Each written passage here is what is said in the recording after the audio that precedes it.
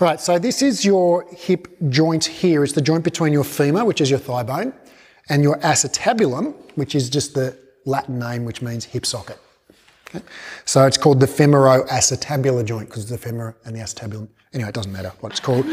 But this bit here is the bony bump in your front of your pelvis. So feel the front of your hip. You can feel that bony bump that pokes out forwards.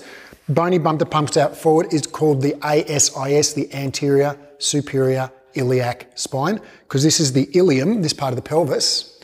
Spine just means ridge, so this is the iliac spine.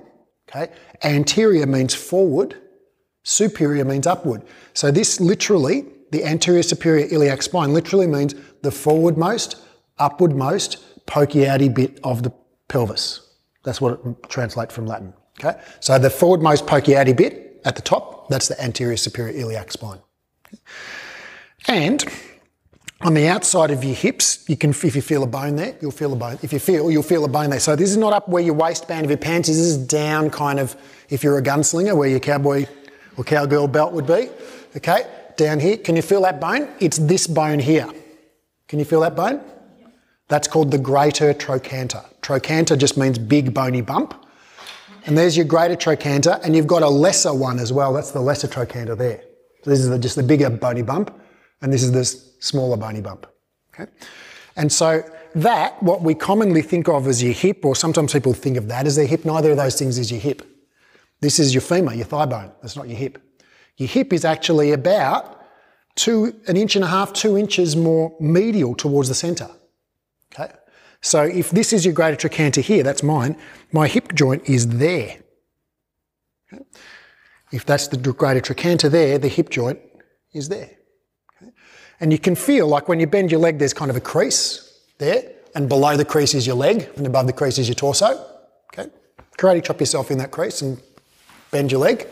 You can feel like that's the axis of where your hip moves, right? Below your hand is your leg, and above your hand is your torso. So now find your greater trochanter and go now sort of sideways till you get to that hip crease, and then up about 1 centimetre.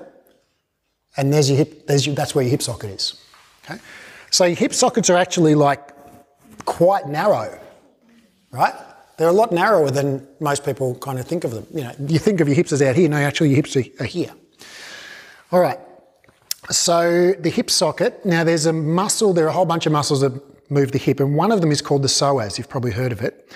And the psoas is a muscle that originates on, remember we said this part of the spine is called the lumbar spine, the lower back. Have you ever heard, like in a 19th century novel, where someone's walking around, they're going, oh, my lumbago's killing me? Yes. Yep. Lumbago is just like sore lower back, because your lumbar spine, right, lumbago, so just that's like low back pain, we call it now. We don't call it lumbago, it's the same thing. Anyway, so you've got your psoas, which originates, actually it starts on the 12th thoracic vertebra, you know, the bottom rib, you know, not on the rib itself, but on the front of the vertebral body, and the sides of the vertebral body, and the front of this, see these pokey outy bits on the side here? They're called transverse processes. A process just is another kind of bony bump. There's about 101 names for bony bumps in the body, like trochanter means bony bump, you know, spine kind of means bony bump, process means bony bump. They're all just different shapes of bony bumps. And transverse means round and round in a circle, okay? And when the muscles pull on these processes, it turns the spine round and round in a circle. So they're called the transverse processes, okay? So anyway, the psoas muscle originates on the sides of the vertebral body and on the fronts of the transverse processes, okay, and on the intervertebral discs of the 12th thoracic vertebra and the first 4, 1, 2, 3, 4, lumbar vertebrae. That's where the muscle attaches to. Following me so far? Okay. And then there's muscle fibres that go down through your pelvis here. Okay. And then round about here, the muscle fibres end and it becomes a tendon, you know, the tendon part of the muscle. And so that tendon part goes over here and inserts, which is just, insert just means the other end of the muscle, okay, on the lesser trochanter there. Inserts on the lesser trochanter. Okay. Now, you'll notice that the muscle, or actually not the muscle, the tendon goes right across the hip socket. Can you see that? Right across the hip socket. Now, as you go here, it just kind of goes donk, like a double bass string, donk, as it kind of flicks across the hip socket sometimes. Can you kind of picture that? It just goes donk, right? It literally is like a double bass string, because I used to make double bass strings out of tendons, you know, catgut, they used to call it, yeah.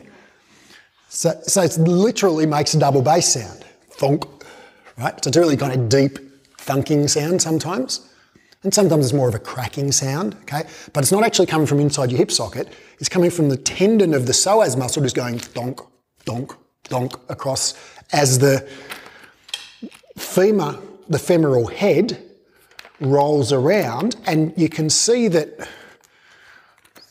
this is mostly spherical, but this back part of it's not spherical, okay? And there's a little corner, there's an edge here, there's a little lip. And as it passes by that lip, and when it passes by that lip, it's when the leg is in this laterally rotated or turned out, abducted, brought out to the side, and flexed position. So it's in this position, right? That's when your hip clacks, right? When it's here. Because that's when the psoas tendon, because look where the lesser trochanter is, it's being pulled tight right across that structure. Does that make sense? So it's nothing to worry about whatsoever. It's just a tendon going flick, flick, flick across a joint. No big deal. Make sense? Any questions about that? I think it's a good one to know, because clients, a lot of you guys, and you guys are making the transition from being clients to instructors, but a lot of clients are kind of have this and they're kind of concerned about it.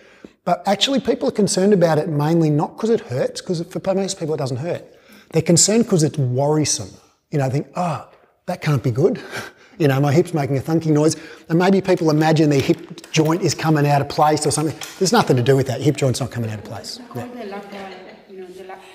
that how it's called? The labrum? Yeah, so it's not that. No, the labrum wouldn't make a noise like that, no. No. When the bone just clicks inside? No. If you have a tap? No. Now, if you had searing agony every time you made a clunk, then I would think maybe it's something more inside the joint, okay?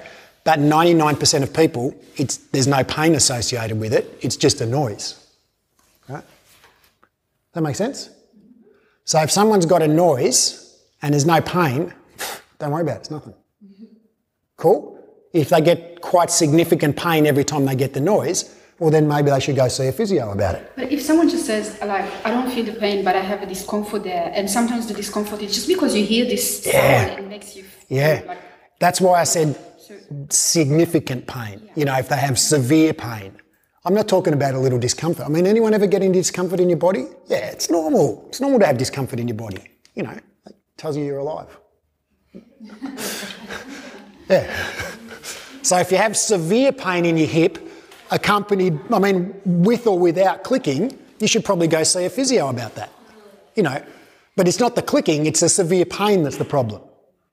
Make sense? If you don't have severe pain, with or without clicking, don't worry about it. There's no pain, who cares? Cool?